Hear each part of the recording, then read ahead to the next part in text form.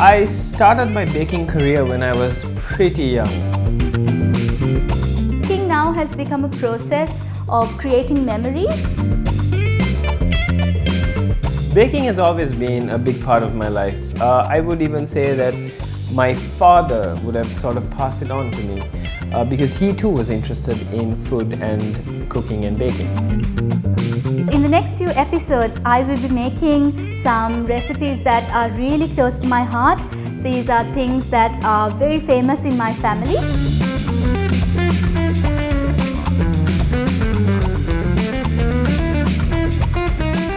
I look forward to spending the next 4 episodes with you, showing you all I can do and all I can make, and helping you make it too. So I'm Erasha Hettige from Sugar, Salt and Sprinkles. Welcome everyone. My name is Rolando Gunesekere. This is my homemade.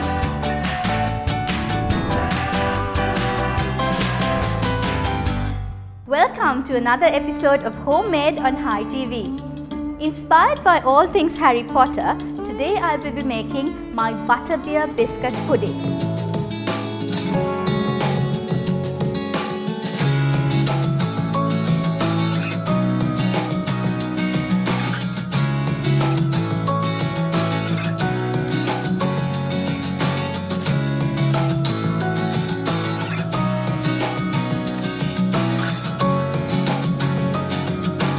Butterbeer is actually a drink that is introduced to us in the Harry Potter series by J.K. Rowling, and it's supposed to have really lovely butterscotchy caramel tones with a little bit of alcohol as well. So the first thing that we're going to do today is we're going to make the caramel.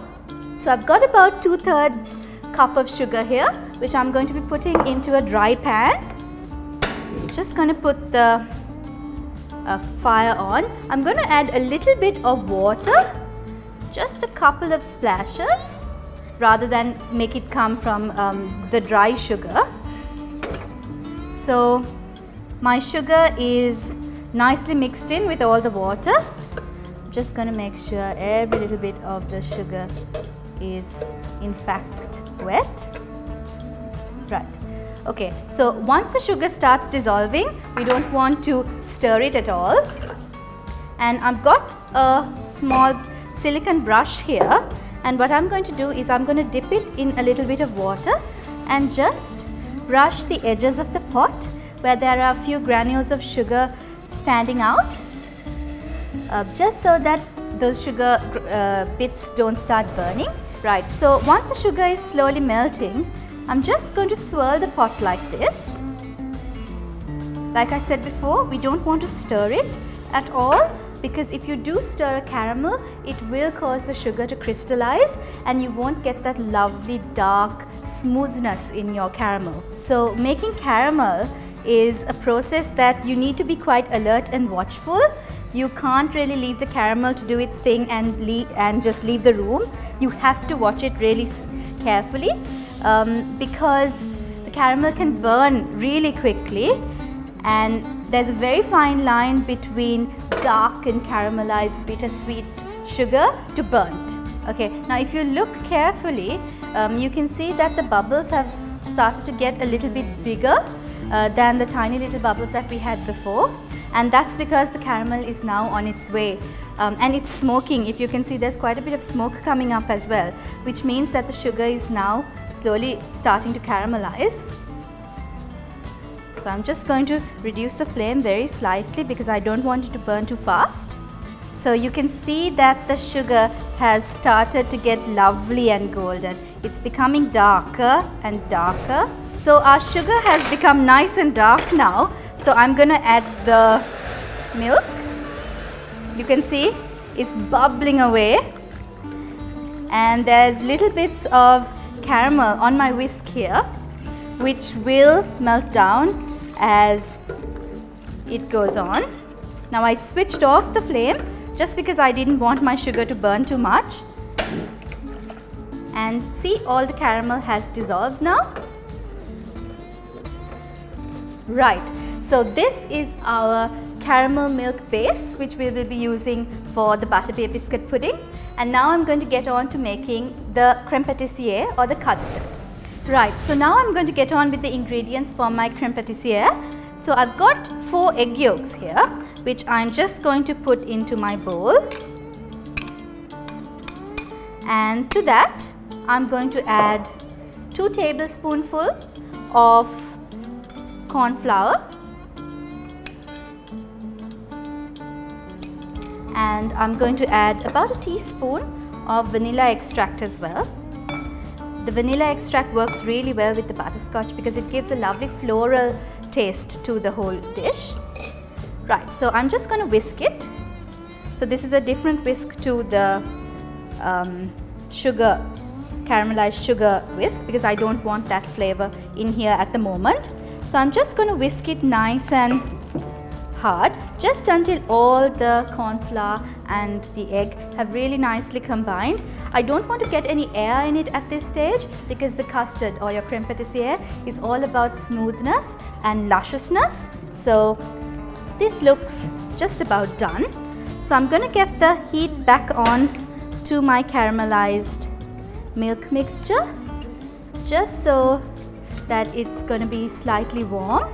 So what I'm going to do now is I'm going to temper my egg yolks.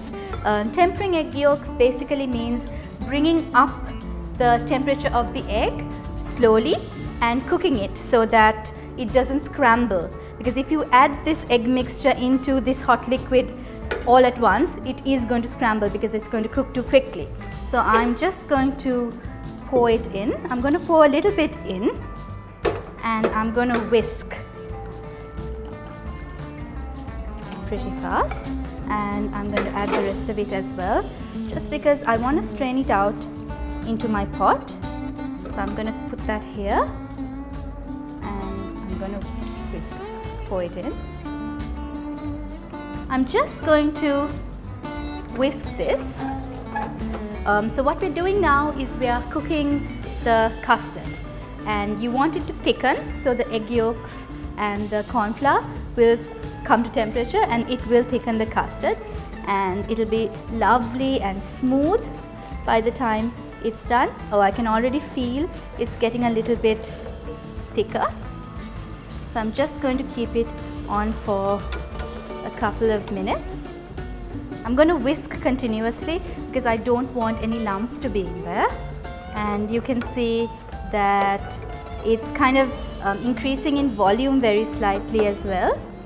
And it's coming together nicely, and it smells amazing because that lovely caramelized sugar fragrance is really coming through. And yeah, and I can feel like it's a lot thicker now, and you can see the texture is, see, it's like quite thick. So I'm just going to switch it off and I'm going to take it off the heat, and I'm just going to whisk it because I want to get that hot heat out of it now. What I'm going to do now is I'm going to add some dark rum.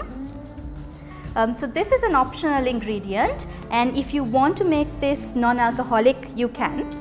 I like using rum here because I feel that the flavor of the rum really complements the butterscotch notes of this dessert.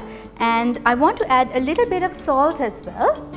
And I'm adding the salt while the creme pâte is still hot, just so that it will dissolve through.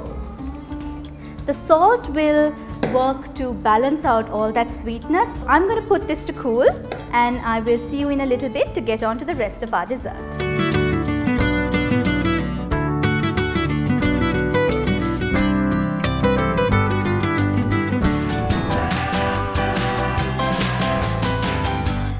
Okay, so I've got my creme pâtissière nice and cool here in this bowl, and now I'm going to get ready with the cream. So I'm just going to whip this. Make sure that your cream is really nice and cold, because the colder the cream, the quicker it whips. And I want to make sure that I get as much air as possible. This is when we are going to start incorporating air into the dessert. And the cream gives the whole thing a lovely light and delicious richness actually. I'm just going to finish whipping the cream. You can see it's just getting thick now. Be sure to not over whip your cream, because if you do over whip your cream, it will become butter and there's no salvaging it. Right, so my cream is done. I'm going to just add a little bit of my cream into the creme pat just to lighten up everything. So I'm just going to add a little bit to begin with, and you can see the color is going to change now, and it's looking lovely and rippled, and it's just lightening everything. So I'm going to add the rest of my cream now, and you want to fold the cream in gently so that you don't lose any of the air that you spent time creating. So yeah, and you can see how lovely and light it looks. Right, so our cream is mixed nicely. So I'm just going to taste it now, because this is when we have to adjust all the flavors. Unbelievably good. I like caramel flavors, so this is really good. We're going to now assemble the biscuit pudding. So I'm doing it in these glasses here. So I've got 2 glasses, and I've got some milk, to which I'm just going to add a tiny bit of rum, just to give it that little extra kick. So what I'm going to do now is I'm going to prepare the peanut praline or the panikaju. So this is just basically store-bought peanut praline that I've got here. I'm going to put it in a Ziploc bag.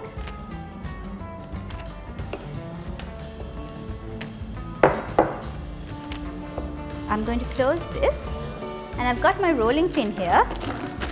So what I'm going to do now is bash. I've split the bag, as you can see. So I'm just going to rectify that by holding it down like this.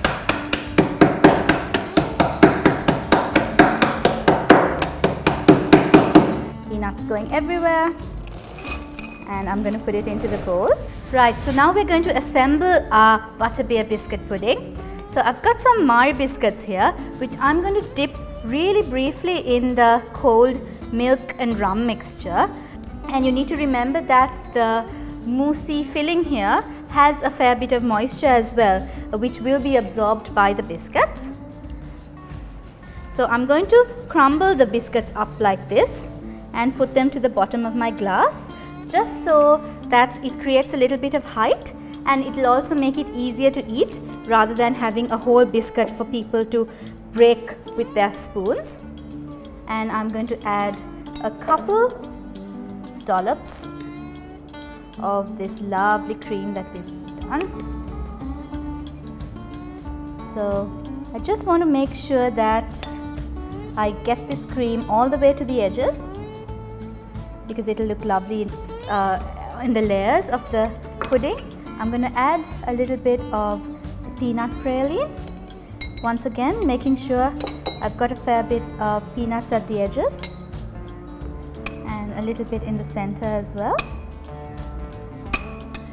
and these butterscotch chips. Now if you don't have access to butterscotch chips, it's not a very easy ingredient to get your hands on. You can use white chocolate chips, or you can just leave it out. That's fine, just add a little bit more of the peanuts. Right, so that's one layer done. I'm just going to keep adding the layers. I think this glass can take about maybe 3 layers altogether. Remember, it's quite a rich dessert because of all the cream and sugar that's in there. So make sure that you get your biscuits all in the corners. 2 good spoonfuls will do, I think, for this layer. Right, and now the peanut praline.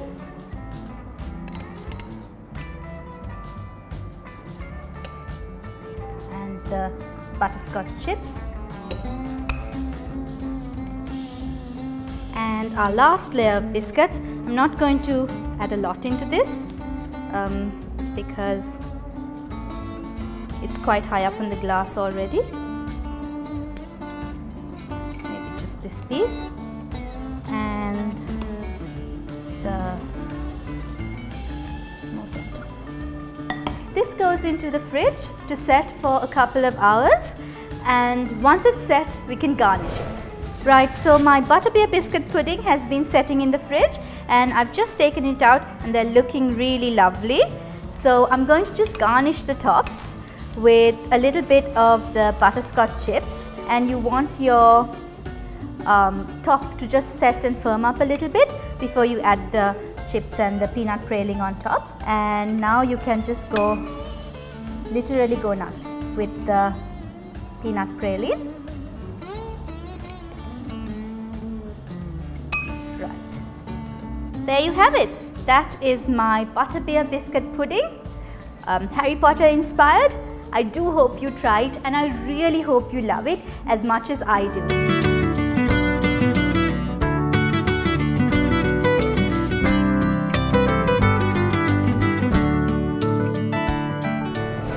Okay, so I'm going to taste now. Just going to make sure I get a little bit of all the layers. And it's bittersweet and butterscotchy caramel with that hint of rum. So there you have it. This is my Harry Potter inspired butterbeer biscuit pudding. So from all of us here at Homemade, I'm Erasha from Sugar, Salt and Sprinkles. Thank you for joining us today.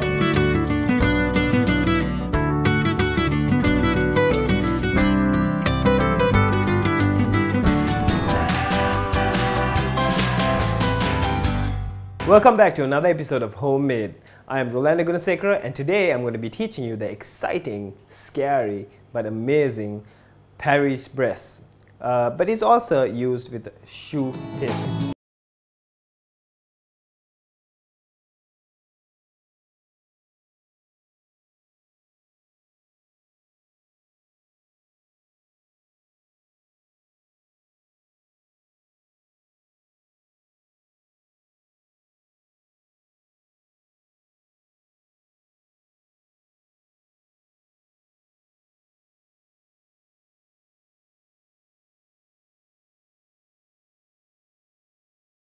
Now I will start with the water. I add the water into the pan, I add the milk, and I also add the butter. I will begin to boil my mixture. What you want to do is you don't want it to be too hot, so you keep it at a medium heat. Now I will slowly begin to dissolve the butter into the water and milk. I do this because I don't want the butter to not dissolve evenly, and I also don't want the rest of the mixture to get hotter than the butter. Try as much as you can to dissolve all the butter before it begins to boil. So now, as you can see, the mixture is starting to boil. This is where I add the flour. So you want to add the flour very fast and very quickly because you don't want it to end up clumping, and you don't want there to be big chunks of flour that's unmixed. At this point you can reduce the heat a bit, but make sure you cook it so that the dough dries up as much as possible.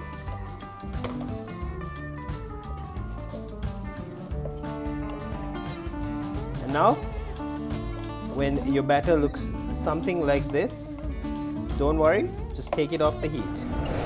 And now we're going to add it into the mixing bowl. So like I said, if there are pieces of flour, now take your mixer and mix the batter extremely well, allowing all the heat to come out of it. And at the same time, what the mixer is going to do is it's going to break those pieces of flour that's stuck together and that has not mixed. It's a very simple but very efficient. By doing this, I can use the batter and I can also save it if I do mess it up. Alright, on to the next step. Now you have your 4 eggs and you should add them one by one.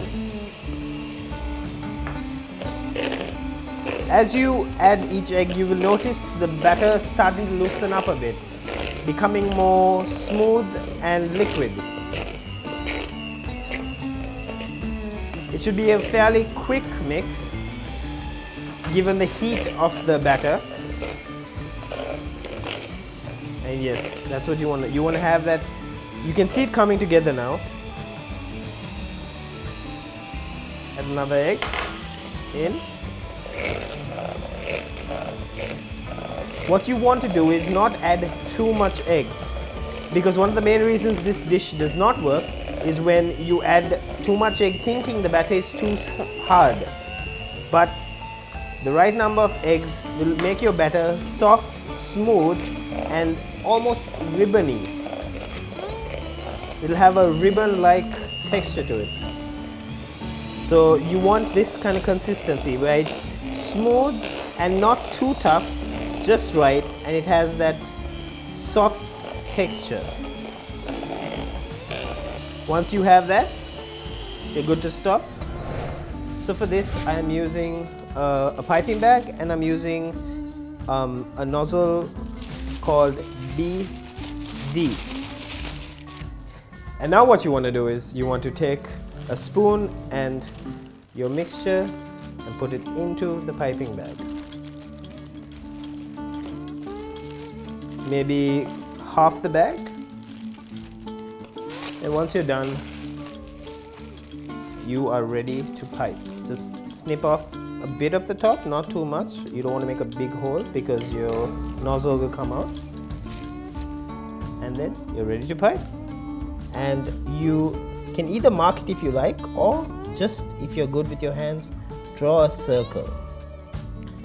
This is the traditional shape of the Paris breast. Another one. So you can draw as many as you like, or if you want to use the extra batter for something else, you can do the traditional eclairs as well, which is completely fine. Now I'm going to bake this beauty, and I'll see you soon. Now everything is baked and everything looks beautiful.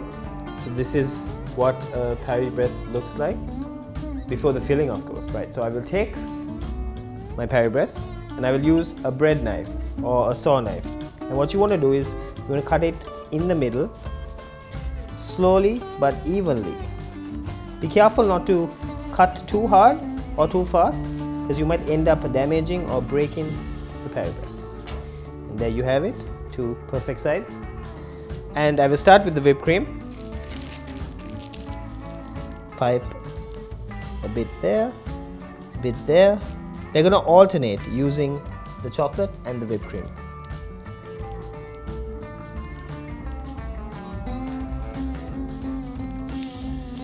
And now the chocolate.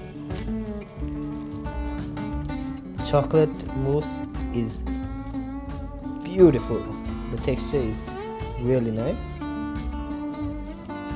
And last but not least, the strawberries. So what you should do is cut the top, the leafy part. You want to cut some nice slices. Don't worry about them being too big or too small. And you're going to keep them in the center of the whipped cream and the chocolate, leaving a gap between each, like this. The reason I'm using only the insides and not the side is so that I have that effect that you can see on here. Then on top goes the top layer, and this is a Paris breast.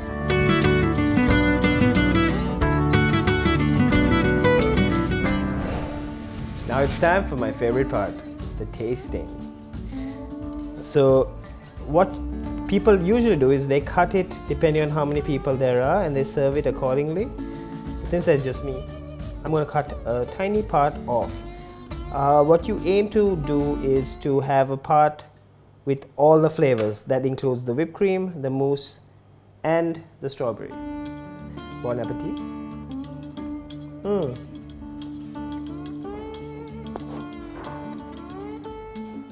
Yum. That is great. Thank you once again for everyone tuning in to Homemade. I'm Rolando Gunesekere, and I'll see you next time.